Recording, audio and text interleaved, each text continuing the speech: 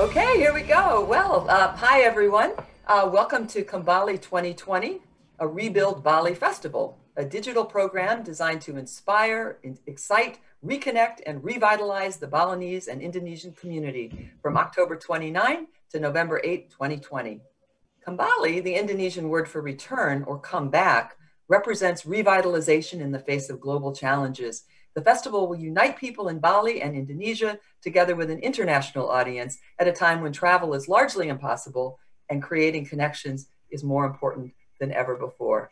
So I am just thrilled to be here with our wonderful speaker, Krithika Varagur. Sorry, I practiced saying your name over and over, but I knew I would butcher it.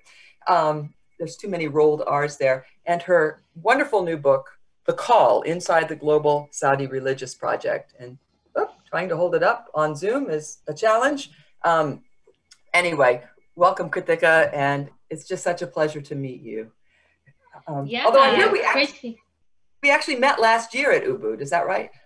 Yeah, we met briefly. I want to say it must have been 2017. It was the only time I attended real Ubud Festival in Bali, and I think we briefly met through our mutual friend Andreas Harsono. Of course, right. I read your book on tempo, but that goes without saying. Well, thank you. And I actually did not do Krithika justice by her introduction. First of all, she is a young phenomenon. I was looking over your bio today and realized that you graduated from high school in 2011, and the things that you have accomplished since then are absolutely astonishing. She then graduated from Harvard. She has a master's degree from the School of Oriental and African Studies, where she was a Fulbright scholar. She has worked as a reporter and editor all over the place. She's written for The Guardian, the Financial Times, The Atlantic, the New York Times, the Washington Post, the New York Review of Books, Foreign Affair, The Economist, The New Republic, Foreign Policy. She's been on NPR. She's unbelievable. And the amount of things that you have accomplished, you know, I think of you as you're like the age of students that I had not that long ago, and what you have done is just remarkable. And this book is incredible. When I see that you started in Indonesia in 2016 and that you have produced this incredible book for Columbia Global Reports.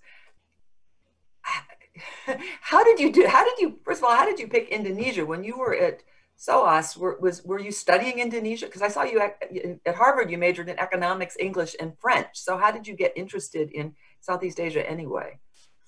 So I went to SOAS after Indonesia. I did my Fulbright year while I was writing the book. So after I sold the book, I went there to research this and write the book there, which was good, I think, because I could kind of bring some experience to the table. I think it's hard to study, especially a region like Southeast Asia, totally abstractly. So that was actually a really great experience. But, you know, I always wanted to write about the Islamic world. I always wanted to be a journalist and foreign correspondent. But given the time that I grew up in, you know, in the post 9/11 era, the Islamic world was both the most covered in kind of a mysterious way subject in American news headlines and foreign affairs. It was the post 9/11 era, and then, right, you know, you get the war on terror and things like that. But it was also covered in a totally mystifying way, you know, repeating a lot of Orientalist tropes. It does make you want to learn more, because some of the caricatures that are portrayed to American citizens and newsreaders about the Islamic world seem totally ridiculous. So obviously that was part of my interest. And I also wanted to see how religion and politics interacted in a modern country. America is, of course, a very religious country. I'm very interested in religion in general. And I wanted to also work in Asia, because it's, you know, where most of the people in the world live. And so between triangulating all of those things, I had a hunch that Indonesia would be a good place to, you know, put my ear to the ground and see what was out there and start reporting some stories and become a journalist. And it very much exceeded my expectations. As you know, it's very easy to fall in love with this country. Absolutely. So it also happened that the time I moved there was a very exciting time. Within 2 weeks of my moving there, the whole anti-Ahok movement had started. So it was actually an unusually restive time in Indonesian politics. So the questions I had about Islamism, religion and politics, fundamentalism, were immediately exploded into the, you know, national political stage. So I stayed. This makes it even more impressive then. So you had not especially studied Indonesia until you landed there. Is that right? No, I mean, I would say the most I knew about Indonesian foreign affairs was the act of killing came out when I was in college. So I learned about 1965 before I got there. But I think it was actually really great to experience me that way because, especially when you grow up kind of as an organization kid in kind of meritocratic America, you just learn things. And I'm also a nerd. So you just learn things from reading them. Reading is how I traveled since I was a child. So you have so many preconceived notions about a place. But part of the reason I think I was able to perceive so much more in Indonesia beyond the kind of privileged position of being a journalist is because I was really open to listening and taking notes and not coming in with too many frames. And it's impossible. I can't think of anywhere else in the world at this point where I could really do that. So it was just kind of lucky. So were you freelancing then, or were you working for somebody? How were you? Yeah, I was always freelancing. I just bought a one-way plane ticket when I was 22 when I moved to Jakarta and figured things out. And then, there was a lot of stories to write. So I had a lot of work. And then, the second time I went back after SOAS, I went as the Guardian's correspondent and also as a National Geographic explorer. But, never a dull moment. Well, this is, I mean, as somebody who's spent a lot of time now studying Indonesia and also kind of came in it accidentally as a Fulbrighter, I am totally impressed with this, that the amount that what you have mastered about Islam in Indonesia is astonishing.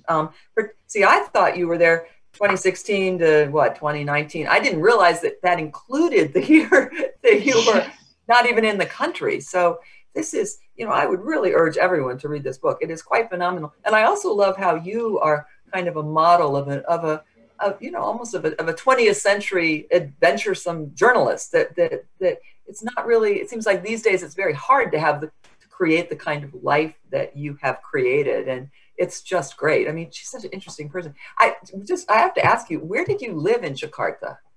We may have I lived in a bunch of places. I lived in a bunch of places. My favorite place that I lived for the longest with a couple of my friends was in Menteng Dalam in Tibet. Beautiful compound, really traditional. They all close the street all the time to have these prayers. I've also lived in Setiabudi and in a high-rise apartment in Sudirman Park. So a little bit all over the place. We were neighbors. I have an apartment in Puri Casablanca, which I haven't been to since January, but anyway, so we are going to talk about your book, but I just want to place you again. So you're now back in the U.S. in New York, is that right? Yeah, I'm in Brooklyn. I moved back in March, a month before my book came out. I was going to come back in April, but obviously the pandemic sped things up. So luckily, you came back because of the pandemic, is that right? Yeah. Okay. Yeah. Well, all right. So now that we've gotten you situated here, your book is just amazing. And again, the title is The Call Inside the Global Saudi Religious Project. I said Saudi relations, which actually is kind of relevant too. I love how you use the word public diplomacy, and kind of soft power, what the Saudis are doing. So, I mean, I'm sure everyone in this audience, whether you've been in Indonesia recently or in Indonesia now, has heard Indonesians talk about Arabization, which I gather was one of the first things you heard too when you arrived in Jakarta. When Indonesians or non-Indonesians in Indonesia talk about Arabization, what are they talking about? So yeah, as you said, and as I write in the book, Arabisasi was one of these discourses I heard very soon after I moved to Indonesia, especially because the Islamic Defenders Front was kind of dominating headlines when I got there. It's this idea that Saudi Arabia had somehow corrupted or irrevocably changed or made very much more conservative the Islamic traditions of Indonesia, which is the world's largest Muslim majority country and home to the largest population of Muslims in the world. There's an idea both inside and outside Indonesia that the kind of homegrown traditions of Islam Nusantara or Archipelago Islam were much less literalist and orthodox and kind of and conservative, I guess, is this in broad strokes, than it became in recent years, especially after 1998, after the Suharto dictatorship collapsed. And because this conservative turn was so kind of extreme, given the somewhat syncretist and animist traditions that existed before this, people did cast about for a reason why this seemed to happen. One of the popular reasons given was Arabisasi, because Saudi Arabia has been investing in Indonesia for 5 decades. And there's a Saudi university in Jakarta, and, Arabic speaking scholars are very much looked up to in Indonesia. So there's always this idea that when something, when one other domino falls, when one other Islamist politician comes to the stage, or when you see, more and more women wearing hijabs or some other Sharia inspired bylaw in the books, this is all like Arabisasi, it's not Indonesian. I'm not saying these things are true. I'm just saying this is the discourse that exists and that I was looking into. Well, that's what I was going to ask you. What you've described, is it true? Is there something to this idea that, look, all these changes are really due to the Saudis? I mean, I've heard that too. Everybody says that. They say it. Yeah. Yeah. Is it true? You're now the expert on this. Cutting right to the chase here. Is there something to this? It's definitely not true that all these conservative changes are due to Saudi influence. That would just be attributing too much, I think, to one small Gulf country that's in fact very far away from Indonesia, and taking some agency away from Indonesians who have their own indigenous conservative, literalist, and puritanical traditions dating back well before Saudi Arabia ever started working there. That being said, what I was surprised by and why I did write this book is that the range of Saudi influence has actually been much more vast in some ways than I even expected when I first started looking into this, in terms of the programmatic nature and how much personal effort they put into developing some of these relationships with people like Mohammed Natsir, who was the first prime minister of Indonesia, and the fact that they set up these offices under the religious attaché as far away as Maluku and Papua and Aceh. The fact that there's a Saudi charity campaign office still in Banda Aceh, which was set up after the tsunami, so it's like very much still in the 21st century. And the fact that this huge university that is a branch of our university in Riyadh exists in South Jakarta and has graduated so many influential people to this day.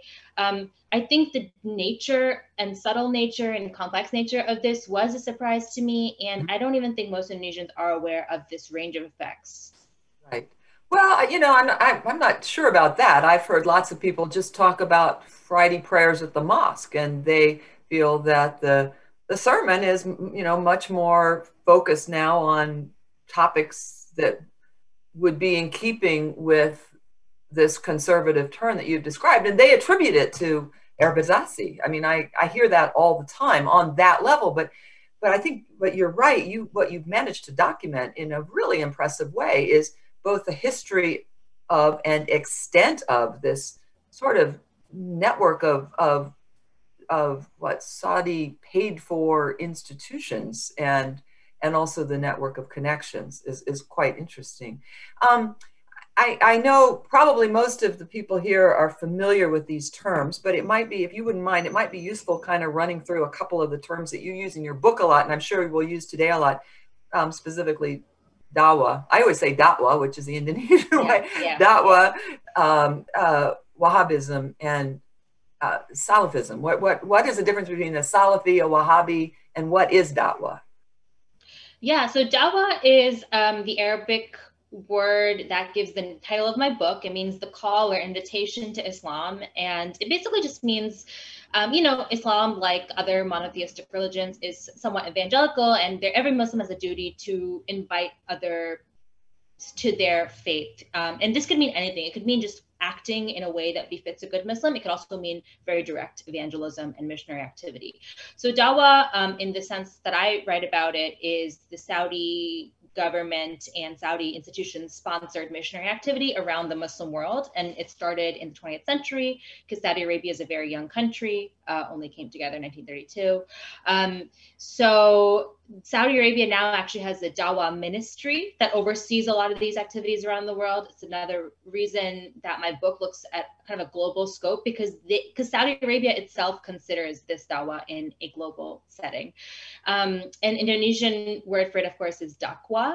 And that word is also found in one of the most important Saudi Dawa institutions in Indonesia, DDII, or Dewan Dakwah Islamiyah Indonesia, which was the organization founded by Mohammed Natsir that kind of funneled a lot of Saudi money into Indonesia, and which still exists today in Cikini.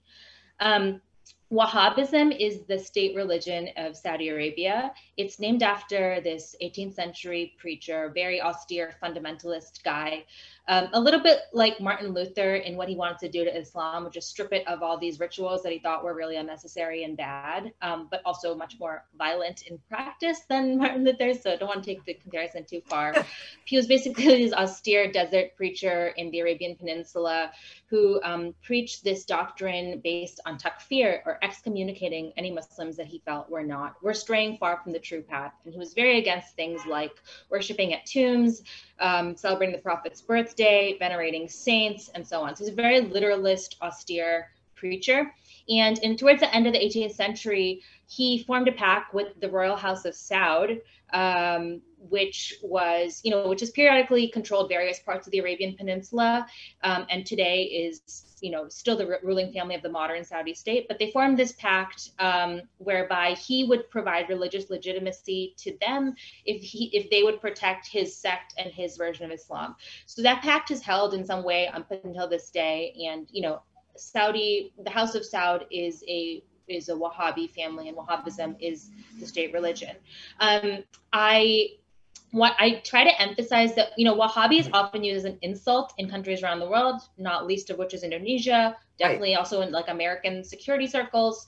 It's really site specific. If you can't just call anyone a Wahhabi, it's really dependent on being in Saudi Arabia and having some kind of relationship, even if it's like a kind of citizen's relationship to a monarchy, of obedience to the House of Saud. So it doesn't really make sense for someone in Indonesia to be a Wahhabi unless they're a Saudi, because they wouldn't have any relationship. That being said, when the Wahhabi Dawah went worldwide, what they did encourage was this other very in practice, very similar movement called Salafism.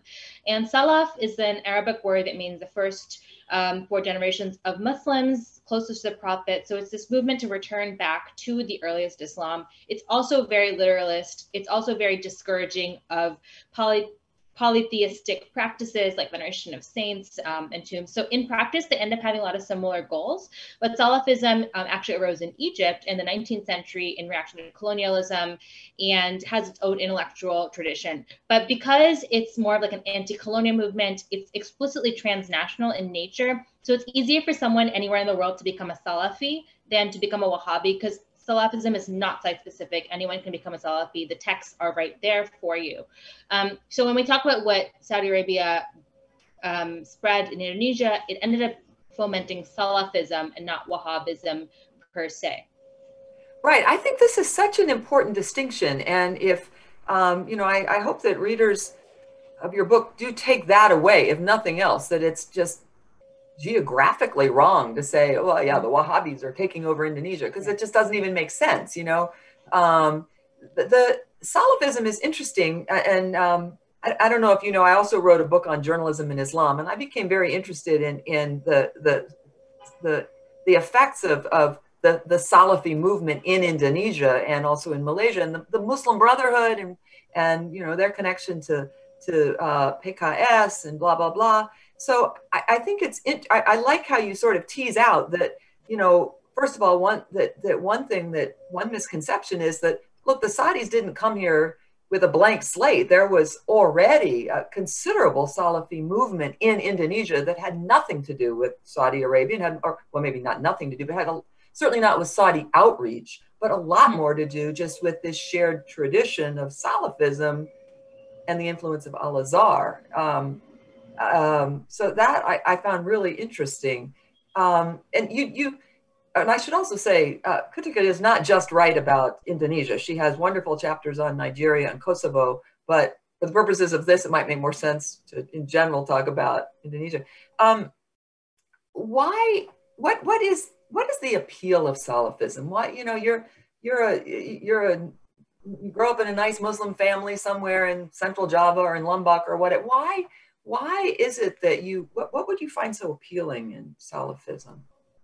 There's two things, and I would like to paraphrase a bit from, I'm guessing, our mutual friend Ulil Abshar Abdallah, who is a prominent liberal Islamic intellectual in Indonesia, and also studied at Lipia, the Saudi university, and was briefly ensconced in the Salafi orbit. He said, first of all, it's very simple. They tell you what text to read and what to believe, and it's very textual, and kind of the direct access is there, and it's the same corpus all around the world, so it makes you feel like you're part of this global community. He's from a Javanese NU family with its own kind of distinct traditions, but a lot of those are oral traditions or kind of implied or handed down, or very contextualized. And as Indonesia, became a democracy and also became globalized and became part of the global media ecosystem, there is this anxiety in a lot of Indonesian Muslims that their traditions are just like really different for some reason from these other traditions in the Middle East that they're now being exposed to more and more because of news media and so on. And these kind of anxieties produced by globalization do kind of encourage people to, or it's definitely a push factor towards the Salafi variant of Islam, which seems like more official or legit for some reason, especially because their texts are like in Arabic and their scholars are like world famous scholars and so on, and they're not just Indonesian scholars. The other thing is that traditional Islams in Indonesia, but also in the other countries I wrote about, are very hierarchical, and they rely a lot, like the Kiais in Java, which are the learned Islamic scholars. In Nigeria, it is the Sufi scholars who have hereditary authority, and it's not very democratic. Whereas Salafism is radically democratic. Anyone can become a Salafi and have exactly as much knowledge as the next person. And that also is very appealing to a wide variety of people. And I want to get back to the Saudis, but just for a minute, for our friends who are probably thinking more in the Indonesian context, is this basically the difference between Muhammadiyah and NU that you have just described, Nahdlatul Ulama and Muhammadiyah, that one is more traditionalist, venerating the ancestors, the Kiais, the Santran, where Arabic is a language, versus Muhammadiyah, which is reformist, and meaning reformist going back to the traditions, to the Salafis, and forgetting all these accretions. Is that basically the way to think about it in Indonesia, or does that not quite do it? It definitely is a way to think about it. I think it's definitely right. NU, for all of its, I think a lot of Western observers love NU because it saems so like pluralist. And because of Gus Dur, we love him. Yeah, we love Gus Dur. God doesn't need defending. Yeah, but it is very hierarchical, and it's very based on family relationships and traditions that are by nature exclusive. And you're right, Muhammadiyah is one of the reformist movements I cited as like pre-Saudi outreach. Persis is another good example of people that slowly try to chip away at this kind of traditional authority. That being said, I think I would technically still call Muhammadiyah a traditionalist organization because it's kind of homegrown, and I wouldn't call it Salafi, but you're right that it's more skeptical of authority figures than NU. But Muhammadiyah, of course, we can't have our images of these groups ossified. Muhammadiyah has been around long enough that it has its own prominent families and so on. So I would say that it's also traditionalist, but it had that same energy when it first started. Right. Okay. One of the things you use an image, I think a couple times in the book that I found really interesting, that even though you call this the Saudi religious project, that there was a little bit haphazard. You use the image of throwing spaghetti at the wall and seeing what sticks, and I love that, because you want to explain how that works, again, in the context of Indonesia. What was the spaghetti they were throwing, and kind of what stuck and what fell to the floor? Yeah, I mean, my goal with that image is just to like shake off a little bit of this idea that it's like this dark money that's controlling the world. I think you can easily fall into conspiracy thinking when you talk about these, especially because Saudi seems like such a, obscure and hard to understand monarchy, but they weren't like evil geniuses or anything. They were just doing their dawah through interpersonal relations. So they tried all kinds of things. They weren't even specifically aiming for certain goals. Once King Faisal opened the taps of Saudi money to Mohammed Natsir had a lot of autonomy to distribute money as he saw fit. And he tried to control things to a certain extent, but even he kind of like was pretty Catholic in what he funded. So he helped, for example, endow Pondok Pesantren Al-Mukmin in central Java, which later became this hotbed of jihadist activity. That was not a goal of Muhammad Natsir. He tried to distance himself. And that would have been an NU Pesantren, right? Originally, wasn't that connected to Rabatul Ulama? I don't think it was NU. It was definitely an NU territory in terms of what Solo is, but it was actually, it was just like a local businessman who was sympathetic to these aims, who wanted to donate his land to this school. And Muhammad Natsir kind of handpicked some Salafi personnel from like Abu Nida, Shamsawa Safwan, and Abu Bakr Ba'ashir became like an intense jihadist and, tried to endow this school. And it kind of spiraled out of his control pretty fast. And then, Libya, the Saudi University, was originally started as an Arabic language institute. It started in 1980, the year after the Iranian Revolution, which was not a coincidence. And it slowly became, it definitely teaches Wahhabi theology, but then in the 90s, it started teaching Islamist theology, more in like the Muslim Brotherhood strain, like the Egyptian strain. So even Libya has had these ideological splits and evolutions over the years.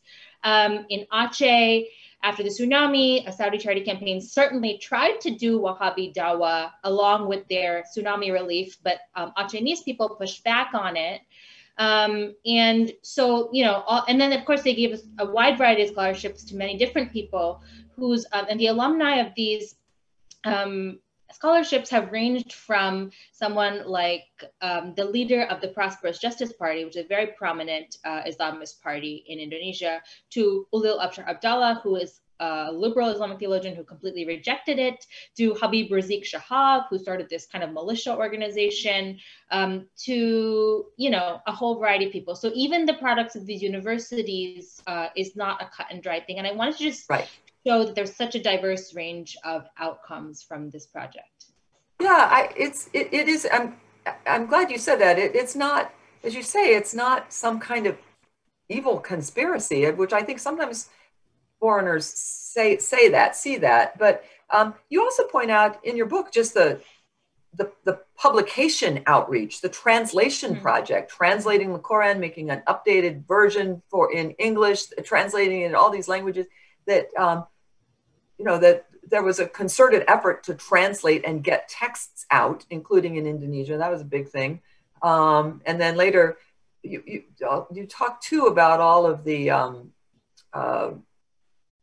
what am I looking for? It's the philanthropic efforts, some of which later turned out to be connected to terrorism. But that again doesn't seem to have been a big plot. It just the throwing spaghetti thing, like, oh, this is a good project, we'll give you money. And yeah.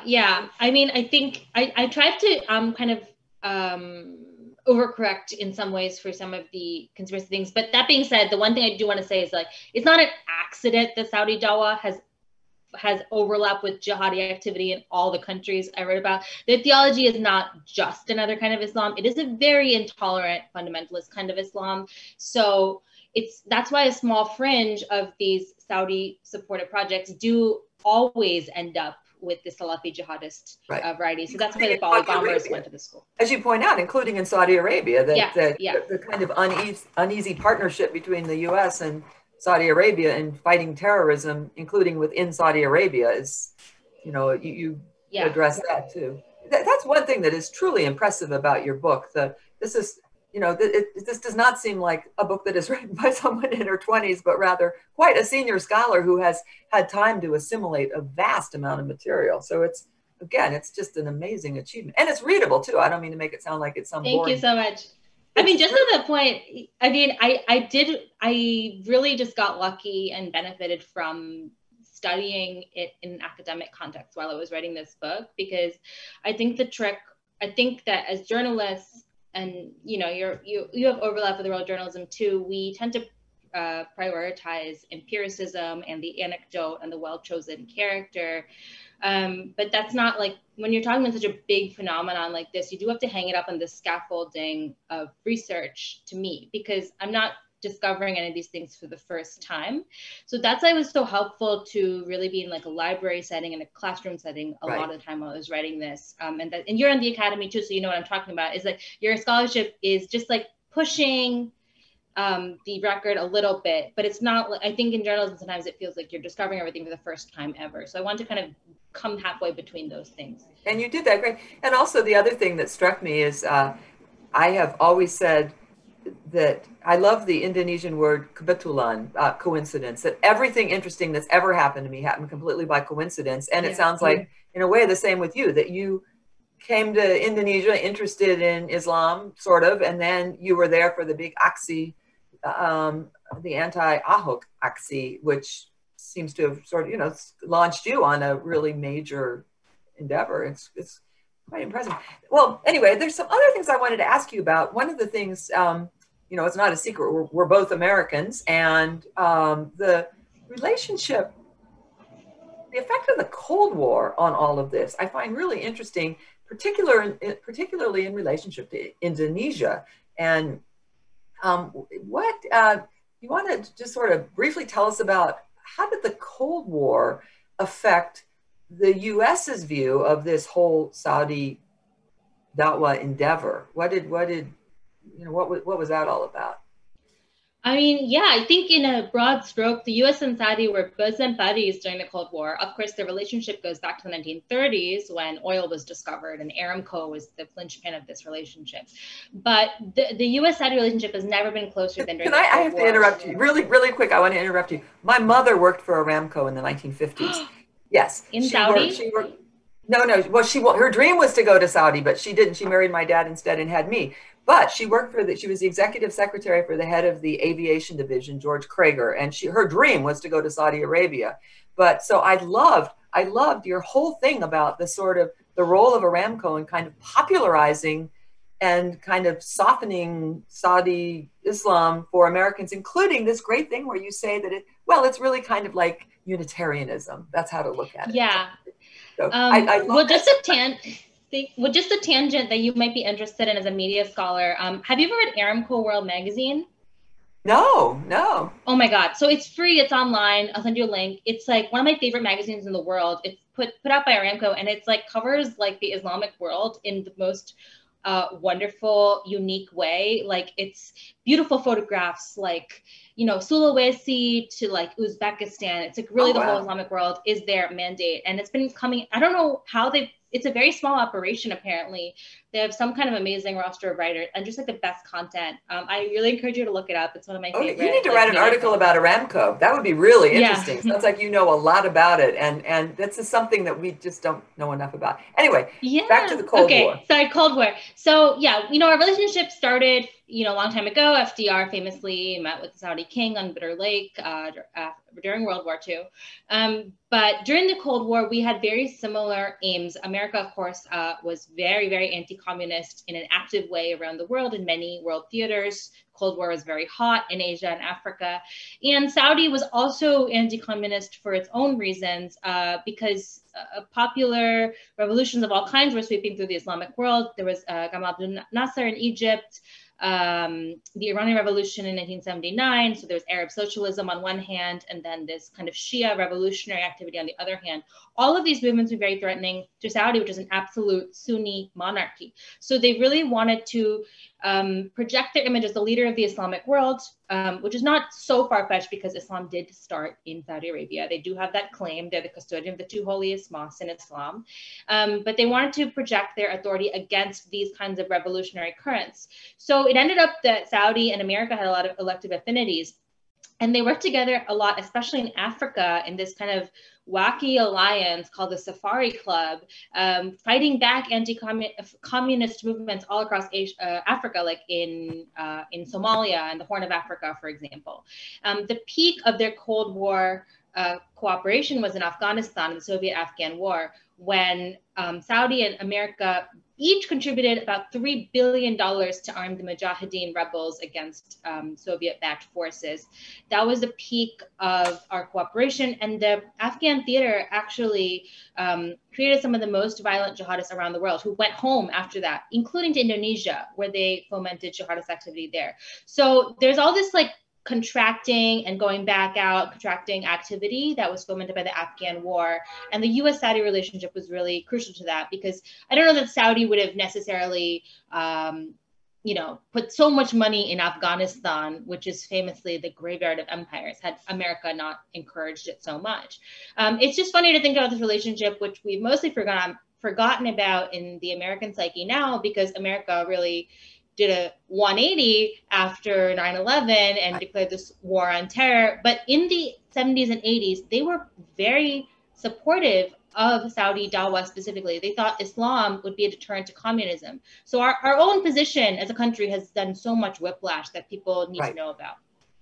And so has Indonesia. This is, you make somewhat passing reference to the 1955 conference in Bandung, where Sukarno and Nasser were talking about kind of Islamic socialism. And remember, Sukarno, well, his sort of final platform was Nasakam, religion, nationalism, and communism, and that this was not popular with the United States, to put it mildly. That it's pretty clear the United States supported the overthrow of Sukarno and the installation of Suharto, and so part of it was to get rid of this idea of the sort of socialist Islam, and the Saudis stepped right in with a very nice alternative anti-communist version that fit real well in the Cold War. So I think that's a really important connection. But one thing that it's interesting, I'm fascinated by your work,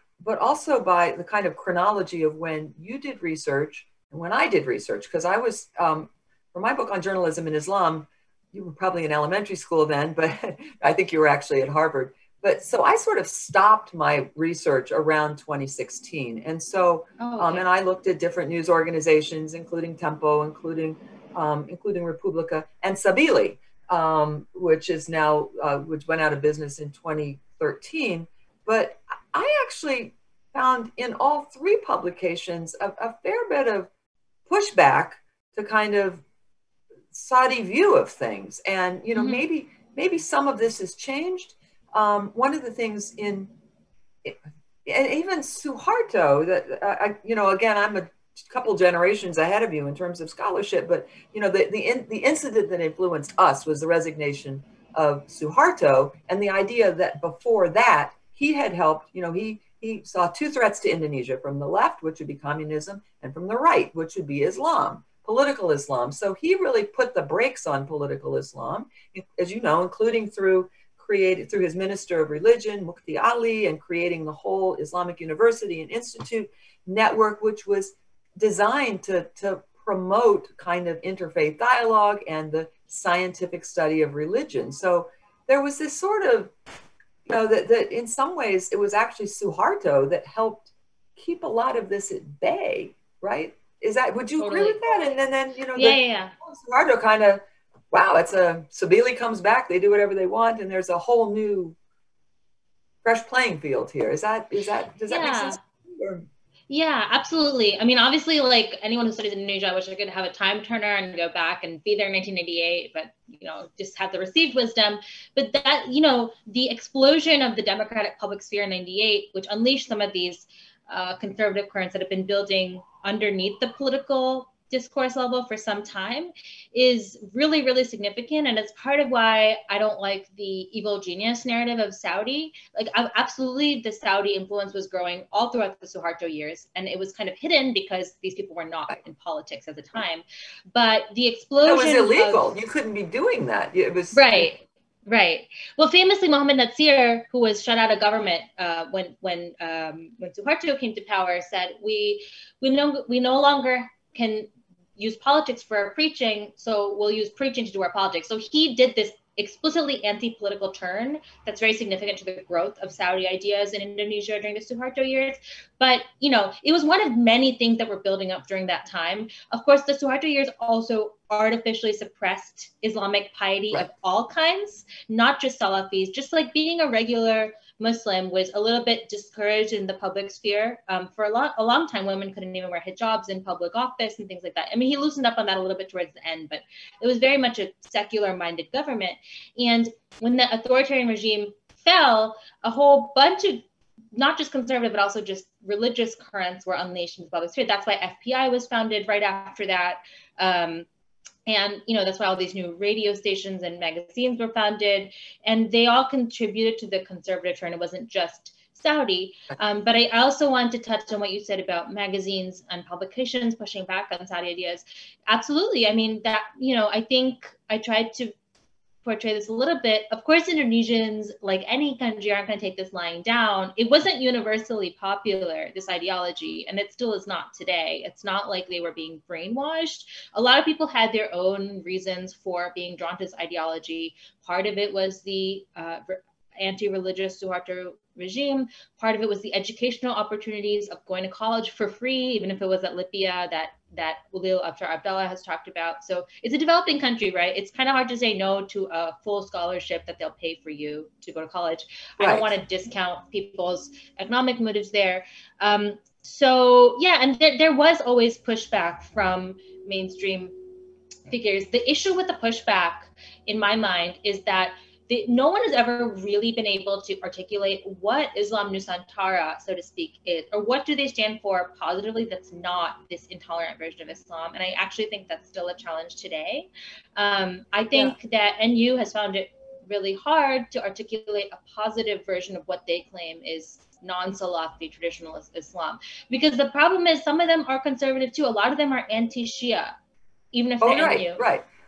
That's something I would like us to talk about, and I agree with you that right now Islam Nusantara is kind of an empty term, but there has been this pushback tradition, and particularly in Tempo, and as you know, it was Tempo that popularized the ideas of Nuhulish Majid and renewal in Islamic thinking, which I would say actually is the roots of what people who don't really know the history would call Islam Nusantara, and it may have been for the generation before the one when you came to Indonesia, there was always a sense that, look, if there's going to be renewal in Islam, it's going to come from Indonesia, that Indonesia has produced these tremendous scholars that the rest of the world just doesn't know. And Nurul Majid being one of them, and the IAIN, UN tradition, Azumardi Asri, that there has been this alternative tradition in Indonesia, the Jaringan Islam Liberal, Ulil, that there has been this sort of countercurrent to Salafism, and a lot of it has been in media. You mentioned media, and their famous publication, Media Datwa, which of course hates Tempo, just as Sabili hated Tempo. I think there's been a struggle within media for a long time over the future of Islam in Indonesia. And I guess the only thing I love your book, but the only thing I would push back on a little bit is that I think there has been, and you do say this, and you can't write about everything, but I don't think that Indonesians have exactly taken this lying down like, yes, please come and, help us. Although you're right, the scholarship money, the opportunity for further study, I think that's a real thing. And who wouldn't take advantage of it?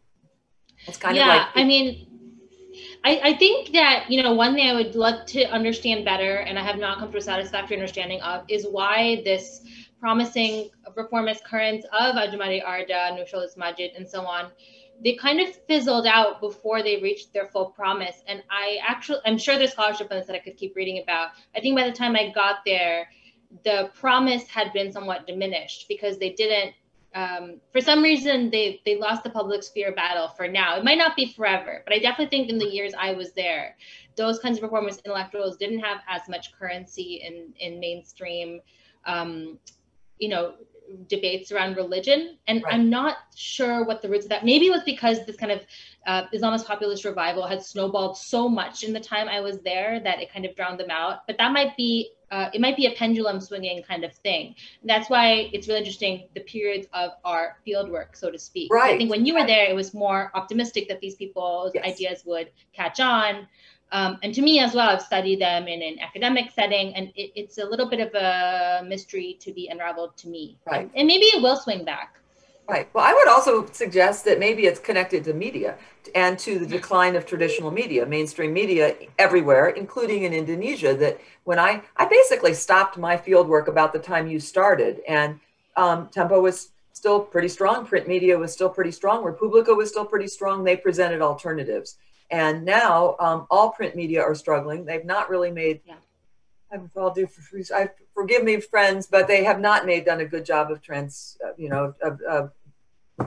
dealing with the new media landscape. And as you pointed out in several places, and I heard you in another interview say, yes, the Saudis have been really effective at taking advantage of new media. They're right on top of things. And this internet savvy younger generation, they're not reading Tempo. They're looking at these online sites and getting information. Famously, like, country of netizens, right? They're like such big online users. So the imperative is really on them. But, it's not an Indonesia specific problem. Obviously, in our own country, traditional media struggles to keep up with all kinds of fake news.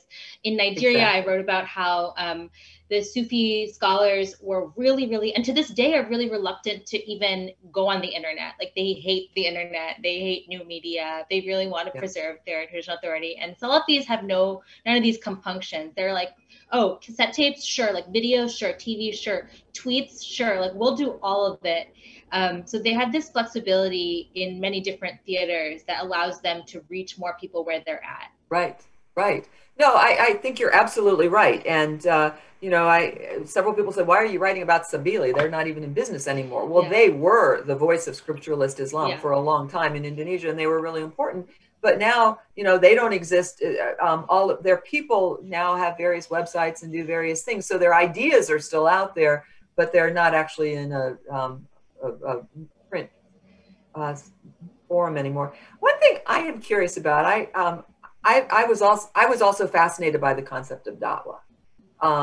And in my research, I actually felt that I was the object of a lot of da'wah, that people, by taking the time, I'm sure you've heard this too, that even if you only know one verse from the Quran, you have an obligation to share it. And I found people were so kind to me and would, during Ramadan, they were fasting, whatever, they would take time to explain things to me.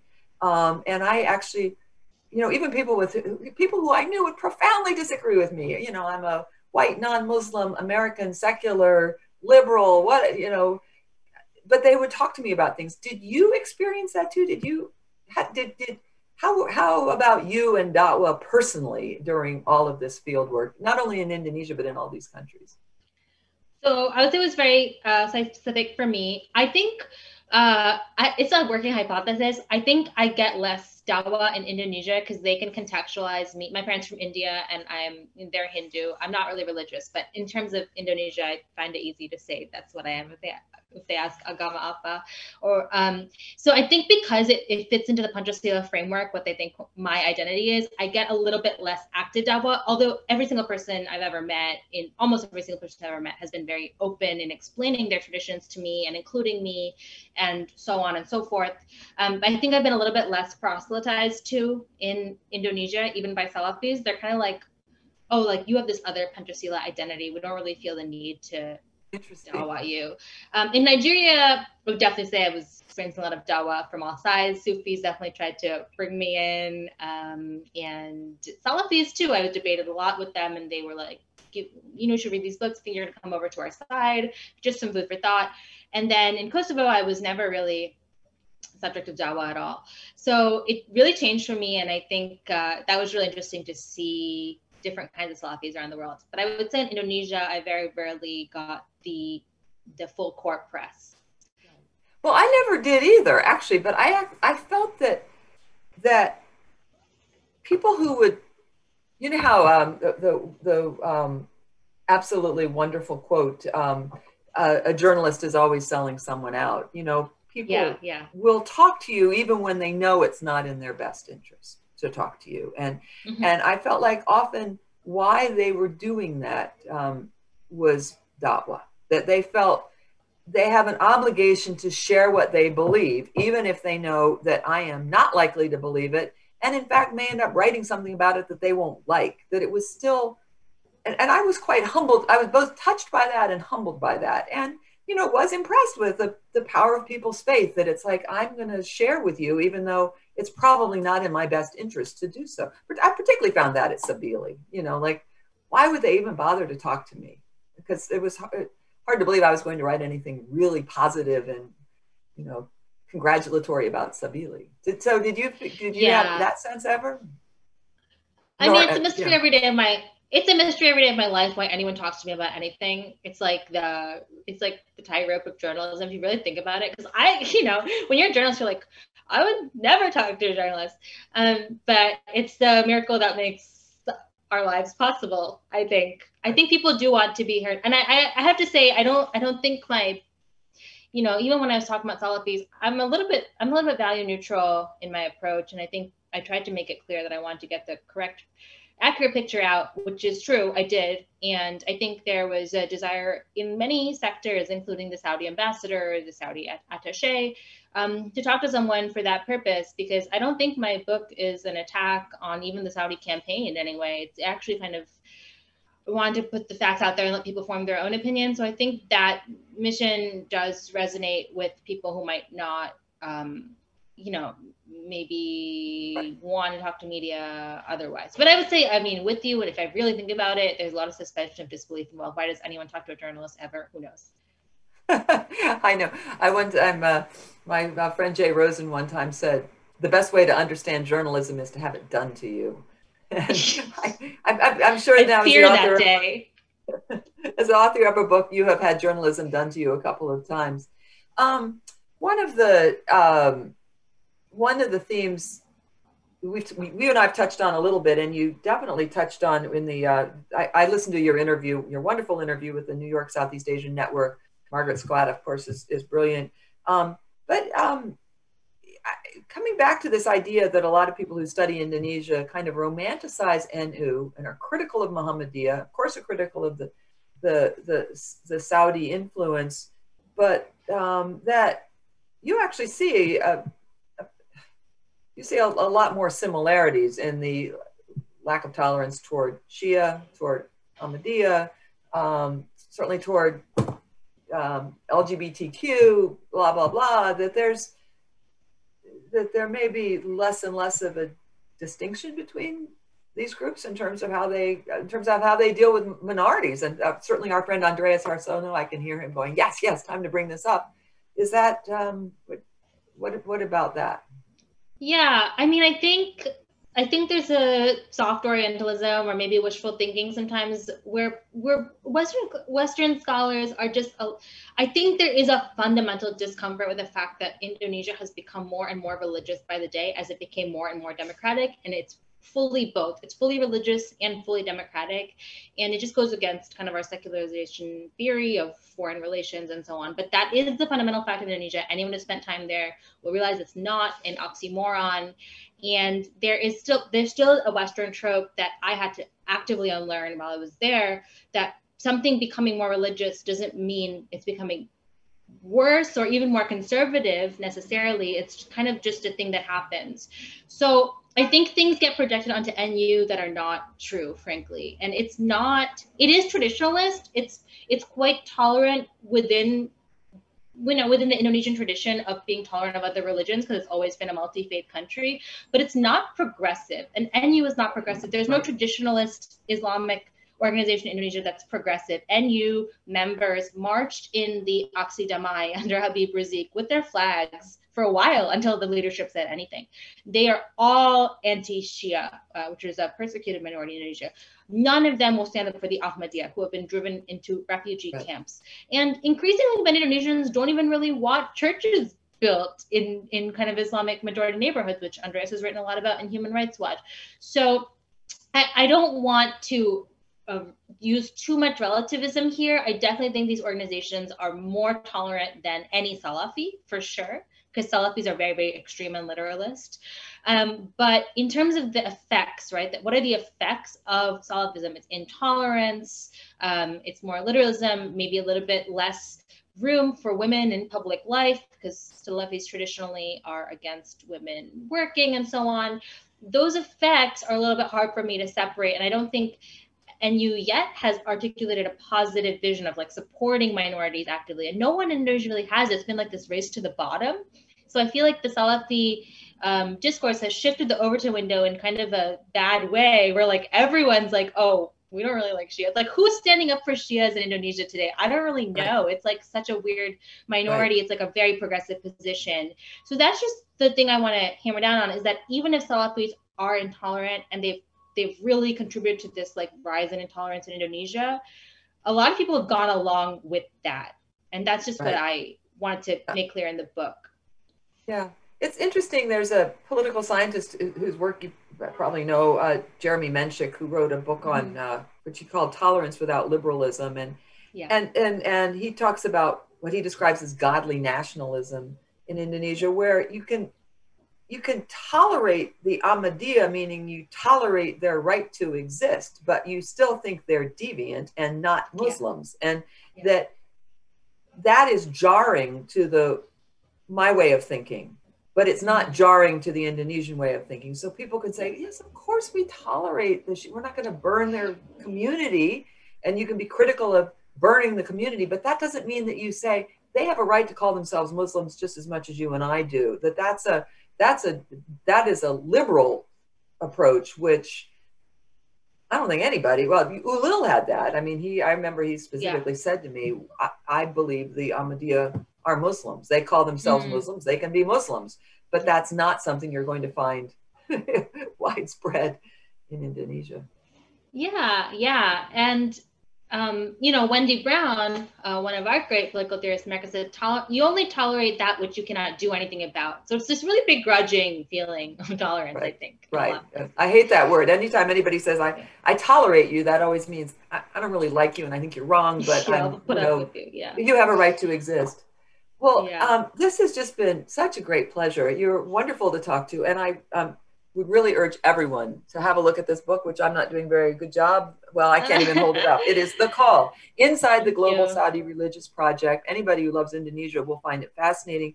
And also anybody who's interested in Kosovo or Nigeria, which we haven't even talked about. That's fantastic. You do a wonderful job drawing all these parallels and distinctions. And the rest of your work, I would also urge you to look at Krithika's website, because she's got links to all of these great stories, many of which are about Indonesia, Timor-Leste, wonderful stuff. And I said it to you in an email, I've been reading your work for a long time before I even knew you. So she's the real deal. And, I'm just super grateful. I also hope that I'd love to have you write something on Aramco, because I think that they, because you've got all this other background, and there's company. I know. There's a lot more to say on the U.S.-Saudi relationship. That was something that became obvious to me as something of unending fascination. So fingers crossed that there's more to come. So what actually are you going to do next? I think we have like 1 or 2 minutes left. What actually are you working on now? What's your next project? Well, I'm back in the spring, and I've been working a lot on racial justice and policing in America. Obviously, pretty soon after my book came out and wrapped up, George Floyd was murdered over here, and that kind of became, I was kind of open again, as open as I was in Indonesia. I was open to reporting on whatever seemed to be pressing in America, because I want to live here going forward. Not that I have a choice, because we're not allowed to go anywhere now, because America are prize of the world. Are you going back to? Will you write more about Indonesia, you think? Or? I do need to go back to finish my my Wallace exploration project into bird poaching in the Moluccas, which I had to kind of suspend halfway through because of the coronavirus, because we couldn't really travel in the East anymore. But I'm working with a wonderful Indonesian photographer there, Muhammad Fadli, on this big exciting project with these beautiful birds that are being trafficked in Eastern Indonesia. I love the Malay archipelago. I mean, I feel like he said stuff that nobody's ever matched the mastery of that book. Plus, just the kind of marvelous arrogance about his ability to see and understand everything. It's a fascinating book. He's so great. He's like everywhere you want to go in Indonesia. He's written a little bit about it, and also Singapore and so on.